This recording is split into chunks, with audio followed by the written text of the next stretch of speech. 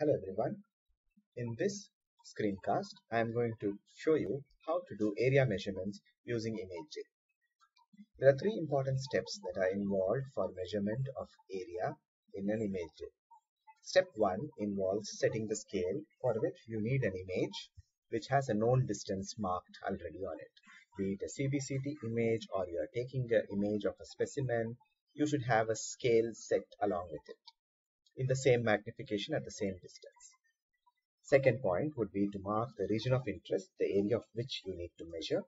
And thirdly, measure them and get the measurements out. So let's quickly jump over to the folder. After you download ImageJ, you can see the application icon. Double click on it and you will see a toolbar that comes up. This is the image which I would like to measure.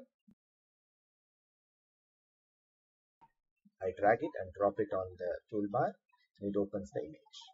So as you can see here, there are two dots which represent a distance of 2 mm.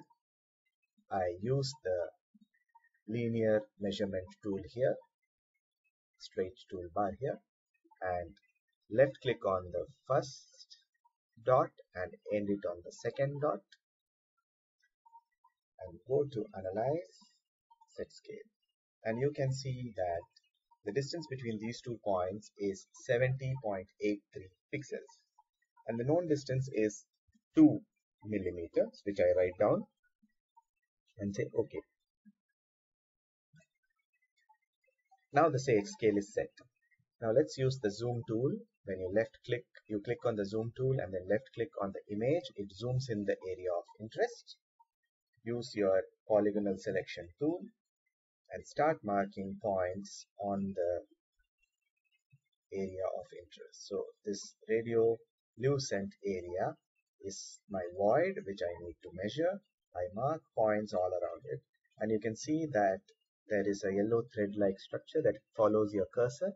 When you end at the same beginning spot, it completes the loop and you are free to adjust the points that you have marked. So the more the points you mark, the better it will be.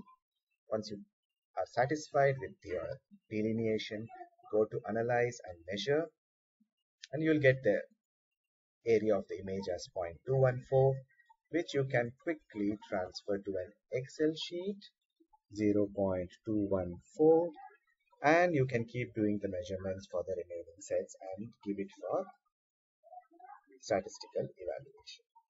So these were the steps for area measurement. Thank you.